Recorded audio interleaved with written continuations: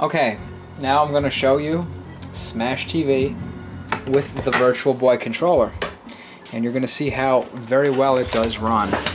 And it runs extremely well. It's going to be hard to show you with the two hands again because I don't have a tripod, but I'll give you the idea of it and you can envision it for yourself, and maybe I'll set the controller or the camera down somewhere where I can show you me playing the game.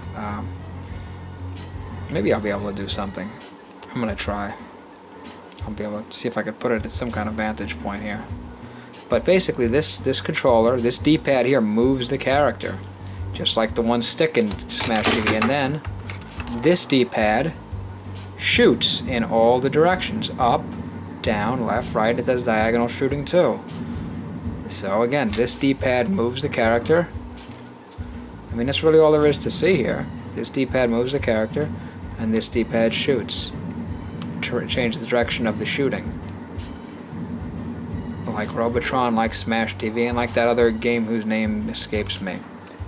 Very, very nice. This definitely works better than the original Super Nintendo controller on this game, so who would have thought that the Virtual Boy actually has some use after all these years. The actual Virtual Boy controller can be hacked to connect to a computer and actually work very well on games it was never intended for.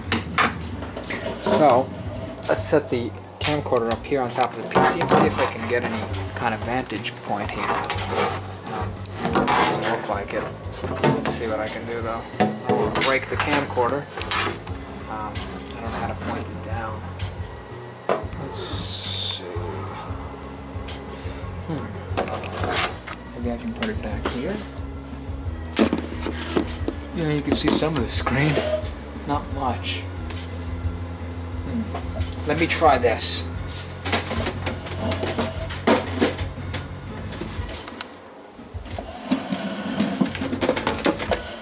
Okay, that'll work. And I'll put my hands here. Okay, push start. I gotta be really careful not to knock my camera down. My camcorder, I mean. Okay. Now watch. You'll see me play the game with the two pads. And this should get people interested. This should get people interested in the ability to use the Virtual Boy controller. And maybe get people interested in the Virtual Boy system itself, or the controller anyhow.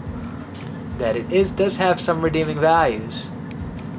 The controller can be used on Smash TV. And if that means it works well on the Super Nintendo game, it'll work great on the arcade game as well. And I'm just blasting these enemies like nothing.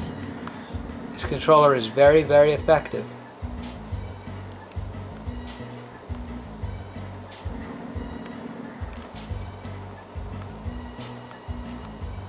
So I'll show you another room of it.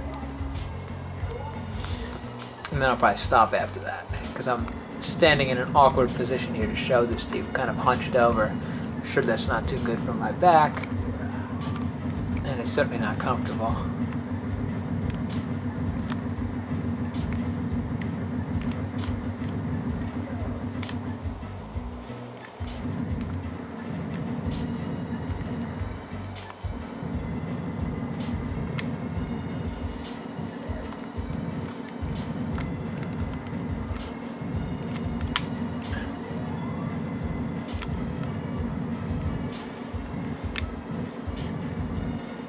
I get the speed power up here. Got it.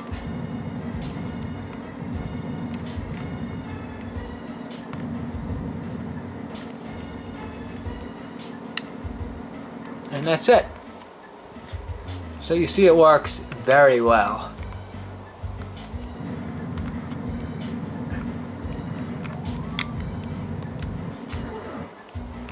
Died there at some strange moving stuff. But this game plays extremely well with this controller. My guy's moving really fast now.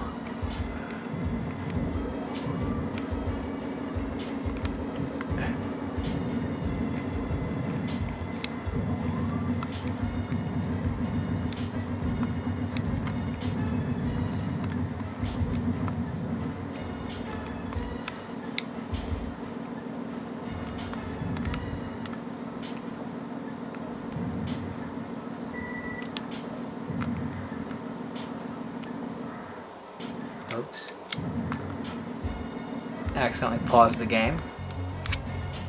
I mean, I'm really doing well in the game, so very nice to use the Virtual Boy controller with SNES TV on Super Nintendo. Works really great, and I hope this video has been helpful to people wanting to know more about, or perhaps don't know about this really, how you can use an actual